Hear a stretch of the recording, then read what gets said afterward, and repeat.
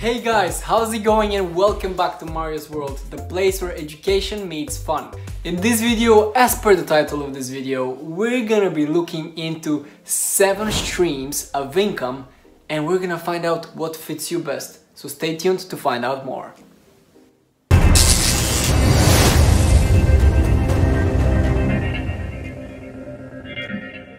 Number 1 is earned income. In other words, that is basically your job and the salary you get from it. There may be bonuses here and there, but basically you're trading your time for money, which is not ideal. In most cases, the quality of life is also not very high because of the circumstances. Maybe you don't enjoy your job as much, or maybe you're spending 10 hours instead of 8, but you're getting paid only for 8. Either way, whenever you trade your time for money, it's not ideal, and that's one of the incomes that everybody across the world have gotten at least once in their life. So in other words, make sure you have this in the short term, or if it's by the means to get somewhere in the long term, but definitely that should be not your only source of income. Oh, and something I forgot to mention at the start of the video. Most millionaires or most successful people in general have at least 3, if not even 5 sources of income. So make sure you find out which one suits you best. In this video, we're gonna discuss which ones are the ones that fit best your personality and your goals. Number 2, that is profit income. In other words, you make money by selling something which is worth less than what you sold it for. Or in other words, you need to sell a product or a service, or as in other words, for the 3rd time, you need to be entrepreneurial, however way you say it. You need to make sure that you have an idea that you can execute, build a team, make and do whatever you need to do, get some funding if you need some funding, maybe go public, and so on and so on. But the whole idea is that you have a business. You're starting to trade less of your time for the money that you're going to be making. You'll be able in the long run to save more of your time and still earn money because there's going to be a successor for your business, and that will become a fully passive income source for you. And one of the best things for this specific income is that you'll be able to do what you love either way. Why would you start a business if you don't think that there's going to be any benefit for your personal development as well? Obviously, everybody loves making money. Don't you love making money? Make sure you leave a comment down below whether you love making money or you just like making money. Number 3, and that is interest income. That is one of the first passive incomes that you can have, and this is one of the first that we're going to be mentioning in this video. But basically, this one, you're getting money based on the amount of money you've put somewhere else. Or in other words, for borrowing someone else's money, for example, when you want to buy a house, you're taking a mortgage. Therefore, you need some money from the bank or whatever the other institution is. And you'll have to pay back that interest in time, meaning you're paying them because you borrowed their money. That is the tax, if we may say so, or that is also the cost of you taking this amount of money. But the whole idea of the income, of this specific interest income, is that you don't have to think about it. You put your money somewhere and you're gaining interest. And some ways that you can do this is leaving your money at the bank in an interest saving account, and you'll be gaining interest. But because the current interest rates of Bank of England, for example, the National Bank of England, obviously, currently has almost negative, meaning almost to 0 or even to minus negative interest rates. The chances of you making any money by putting your money in a bank account are pretty low. So this one is not an ideal way, definitely. You're going to be gaining 0.20%, if not even less, per year. And for that, obviously, you need a significant amount of money, you need significant capital to be able to gain some decent results. Because obviously, if you have 1K in the bank account, the savings one, and you get 10%, that is totally imaginary. 10% out of 1,000 would be £100. However, if you have 100,000, it will be 1,000. So you're getting the whole idea, and you're still gonna be not even making anywhere close to 10%. And currently, nowadays, because of the situation, you're gonna get 0.20% per year, and you're gonna gain that every year rather than monthly or quarterly, which is another minus. And then we go to the 4th one, which is one of my most favorite ones, and that is the dividend income. In other words, you're gonna get money because you have invested in a certain company. You buy shares of a company which are worth X amount, and then you're gonna get money back in return because you have invested in a company. Most companies that provide dividends, if not all of them, are cash flow positive and balance sheet positive. Meaning, on their balance sheet, also on their income statement, on their cash flow statement, at the end of the month, they're always going to be making money. And the whole idea is that they want to return back to the shareholders. They want to return them some money because they have plenty another way.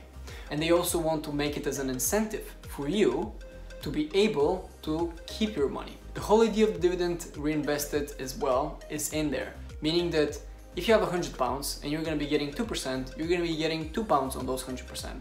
And the whole bonus is that you're going to be sleeping while doing it, and you can get maybe quarterly, monthly, yearly, whatever the dividend specific time is. You can get that reinvested into the company, and your money from £100 within the company is going to grow to £102 in the company, just in a matter of a month or a quarter or a year.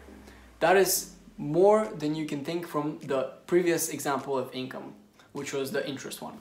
The other huge benefit of dividends is that they don't get paid out just every month or quarter or yearly. You can actually get dividends because companies are being bought out. For example, we all know Pfizer, or we all know Apple, we all know Tesla, we all know about these big companies. Well, they can decide that they want to cut their current stock price because they want to dilute the shares in a sense. They want to make sense of it and room for growth. What they do is gonna cut the price, and that means that if the value of a share was £100, it's gonna go down to 10 or 100 if the value was cut by 1 to 10 or 1 to 100.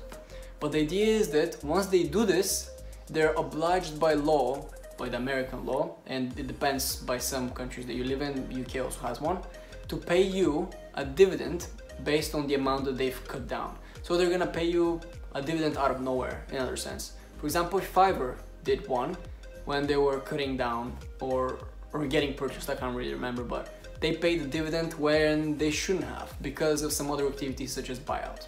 And from that dividend income that you're gonna be getting, another huge bonus is because you're gonna have the share itself. If the share of the company, your small pie that you're gonna be owning of this amazing company, if the price of it goes up, you're gonna make even bonus money, which is capital gains in another way. And that is my next point, capital gains. That is number 5. The capital gains work like this. You buy a house, the area you live in becomes better for some reason. Maybe there's no trash outside, there's no homeless people down the line, or there's new buildings being built up every month. Either way, the value of your house is gonna appreciate. Therefore, you're gaining capital gains because your capital has been basically put in as equity within that home. In other words, you can make more money by just owning a house down the line. Approximately, I think currently it's 10% per year for the US markets to there be an increase of an apartment, a house, a building, whatever, you name it. And the other part of capital gains is by making money from trading stocks or investing. So that was what I mentioned previously. You invest at a company and get one share for £100, and then it increases by 10%, it's gonna be 110 already. These £10 are gonna be your capital gains, which is ideal, which is nice. You made some money by almost not doing anything, just putting your money in the company, which is brilliant. But guess what? There's some pretty significant taxes on this one, but there's also tax evasion. So it's down to how you can make it so that you save more money at the end of the day. For example, Warren Buffett himself, the biggest investor of all time, has made most of his money of only dividends and capital gains. Fun fact. Then we go to number 6, and that is rental income. I think this one is pretty obvious. You have your house or your apartment, whatever, you don't want to live in it, and you start renting it out for someone else. The whole idea is that you want to make sure that you either have a big chunk of cash to purchase something on a discounted price and then gives you that rent, or you need to have a credit score to be able to purchase with a mortgage the house. The idea is that I'm gonna be making a totally separate video on this, so make sure you give it a thumbs up and subscribe so that you're gonna turn that notification bell on and receive notifications every time I upload a new video. But either way, you need a either good credit score, which is above 600, 650, or more than 800 if you're up to 1,000. It depends on where you're living. But basically, be able to get a good loan, a good mortgage, you need a credit card, you need a good credit score. You need to be able to prove to the institution that you're gonna take some money from that you're eligible, that you can really manage your money, and that you can handle debt. Or if you have the big chunk of cash, you just go and purchase something with a discount and you start renting it out. The ideal scenario is you take a mortgage because you have a good credit score, you take it as a 30-year fixed mortgage, you pay 3.3 interest, remember the interest income, now you're paying it to someone else. And the rent that you're gonna produce by your new rental property is gonna cover for the mortgage, maybe even give you some money. That's the ideal thing. You're basically gonna make money while you sleep, and in 30 years or whatever, when you have paid down all of the mortgages or the mortgage that you had, you're gonna be making that as net profit money. Clever, isn't it? Party time.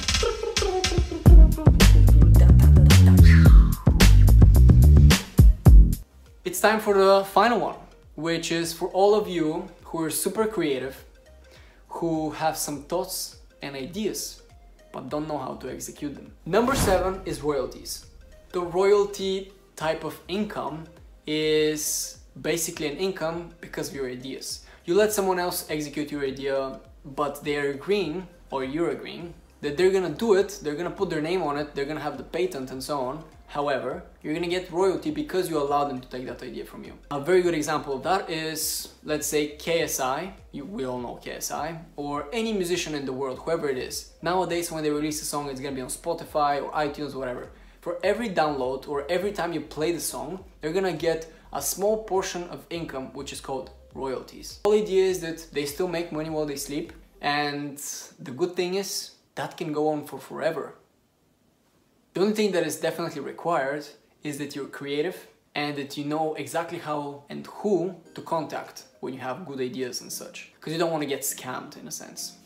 Okay, that has been it for today's video. Hopefully you guys enjoyed it. It's been a really interesting topic of mine, and make sure that you have at least 3 in your repertoire, or whatever you call it. Make sure that you're gaining money from at least 3 sources if you want to become successful. That's a must. And make sure you leave in the comments down below which one you love the most and which one you're gonna get into, because it's crucial that you find new opportunities every day. Maybe capital gains is for you, you want to make money trading on the stock market, or maybe rental income is for you, something a bit more safe, or maybe even dividends. Why not make money while you sleep? Thank you all so much for watching. Make sure you subscribe, turn that notification bell on, follow me on all social media. You know my Instagram, my TikTok, you know my YouTube channel already because you're watching this video, obviously. And up to the next one. See you guys.